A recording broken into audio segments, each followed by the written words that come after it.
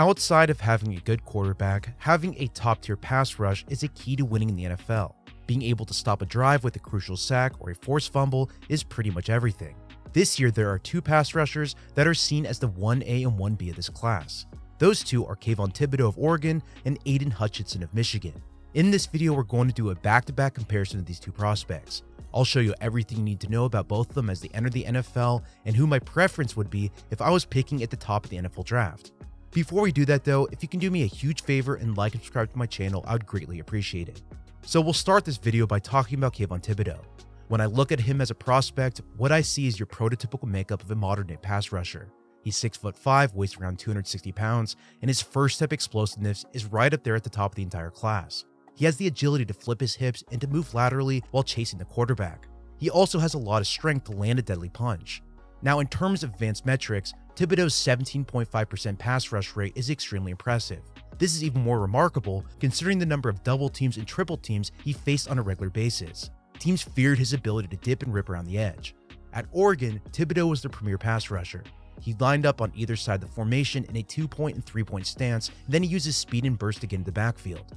He has a rare combination of speed, flexibility, and strength. His ability to dip and rip around the edge to hunt the quarterback is all really impressive. On top of that, he can convert speed to power. He uses a well-placed strike on the shoulder pad, and his one-stab bull rush is something that's going to create a lot of future sacks in the NFL. I think a combination of that speed and dip around the edge to win outside, plus that one-arm stab bull rush to win inside will be his main two moves in the pros. I also did see a spin move that was well set up, but we just didn't see that move very often. The other thing that really impressed me was that he seemed to have a good sense of where the quarterback was at all times. He would alter his path in order to take the best angle depending on where the QB was. You'd rarely see him blow around the edge like some of the other edge rushers in this class. In my opinion, Thibodeaux would be at his best in a penetrating one-gap scheme. He needs to continue to use his explosive first step off the line of scrimmage at all costs. Anything that slows that pursuit down would be a huge mistake in my opinion. Let him run first and react second because you don't want to lose that speed advantage. This showed up anytime the Ducks asked him to line up against the interior of the offensive line. He can beat guards that are slow off the snap, and his inside moves are deadly to an offensive tackle that sets up too far outside. Going along with what I just said, he needs to stop using as many stutter steps in his pass rush. Sometimes his hands and feet will become disconnected. What you'll see is he'll take two steps that are perfectly timed to set up a bull rush, and then he'll stutter or re-angle his body, and you'll lose all of the benefits of his speed. Thibodeaux learning to connect his hands to his feet is going to be crucial for his development. In my opinion, the other thing he needs to work on is simply having a predefined rush plan. At times, he'll just use his burst at the line of scrimmage, but he doesn't attempt to use any real move to speak of. I think getting him into a habit of thinking about each snap and what his plan is going to be will be very important for how he attacks pass blockers in the pros. In terms of run defense, Thibodeaux has enough strength and balance to hold up at the point of attack. However, I consistently saw him lose his gap and be undisciplined in his assignment. There were too many plays where he was the contained defender on the edge, but for some reason, he would shed and try to attack the interior gap. The gap would often be occupied by another defender. It was a bit frustrating considering that he clearly has enough strength and size to stand up any blocker at the line of scrimmage, but he just tried too hard to disengage and make a play. Additionally, pullers were sometimes an issue too. He would get outgapped when a puller was hitting his side of the line of scrimmage. When he was disciplined though, I really liked what I saw. For me, I think it comes down to coaching. I think that will take him to the next level. In my opinion, you should make the start of his career simple in his responsibilities so that he can learn the finer nuances of the game. Now for his pro comparison, the player I see is Khalil Mack.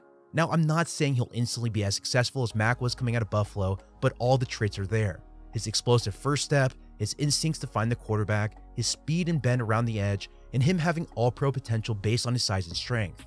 For him to fully turn into Mack though, he'll need to be more disciplined in his assignments. But like I said before, all of the tools and traits are there. He just needs a little bit of coaching to help get him with the pass rush plan to make him more consistent. Based on these traits, I gave Thibodeaux an early first-round grade. Before we talk about Aidan Hutchinson, I want to give a huge shout out to HelloFresh for sponsoring this week's video. HelloFresh is here to make eating better and easier. No grocery stores, no stressful meal planning, just everything to prepare a wholesome, delicious meal all delivered to your door. I honestly have no idea why I've waited so long to try it, but trust me, it was definitely worth it. This week, my wife and I tried the white cheddar Wonder Burgers. They were so incredibly tasty. The produce was fresh and had a ton of flavor, the meat was portioned perfectly for both to share, and the recipe was so easy to follow, it made the entire experience effortless.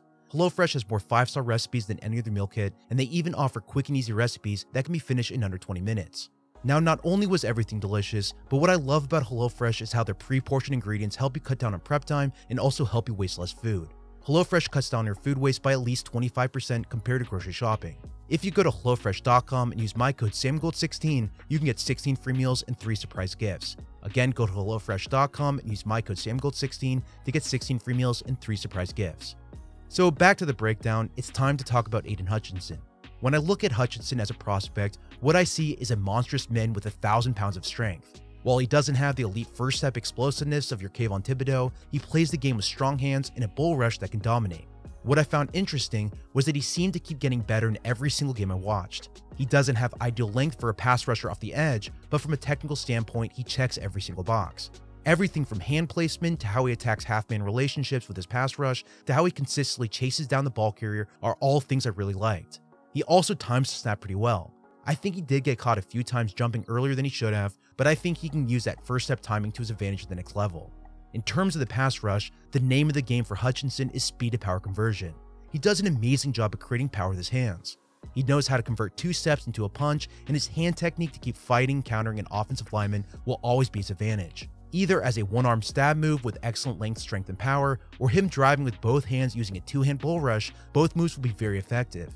He also has a nasty club swim move to win inside. He actually won a lot of his pressures with his quickness. This is saying something because Hutchinson is a really good athlete. He actually made Bruce Feldman's freak athlete list as the number 2 overall player.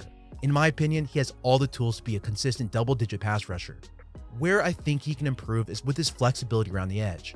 Him using a dip and rip or many of his outside moves is something that he'll need to work on. I don't think offensive tackles will be afraid of his burst around the edge. In my opinion, Hutchinson is going to win either through the blocker with speed to power, or he's going to win on an inside move. I just worry he doesn't have the flexibility to be a threat on the outside. Now, when it comes to his run defense, Hutchinson is your premier edge defender. He can stand up to any blocker at the point of attack, and he does a fantastic job of using his hands and length. His ability to stack and shed and then use a bull jerk to finish a blocker is textbook teaching tape for future generations. He also sniffed out a few screens too, which tells me he's pretty smart. For his weaknesses in the run game though, I strongly recommend that you don't flex him outside. Him as an apex linebacker is not something I ever want to see. He's a 3-4 defensive end or a 4-3 edge rusher, and I'm always going to put him on the line of scrimmage. There's no reason at all to put him in space.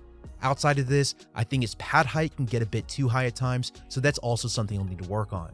For his pro comparison, the guy I'm going to go with is Max Crosby.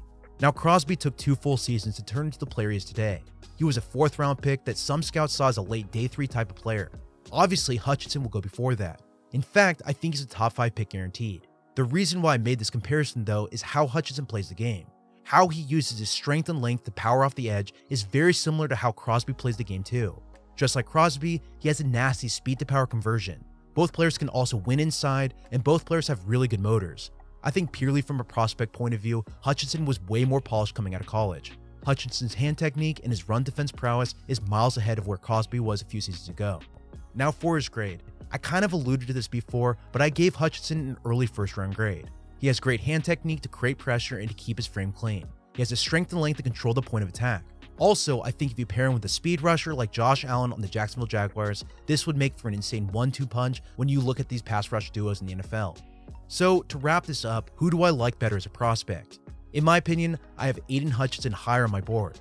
That's obviously not a shot at Kayvon Thibodeaux or anything like that. For me, it all comes down to technique.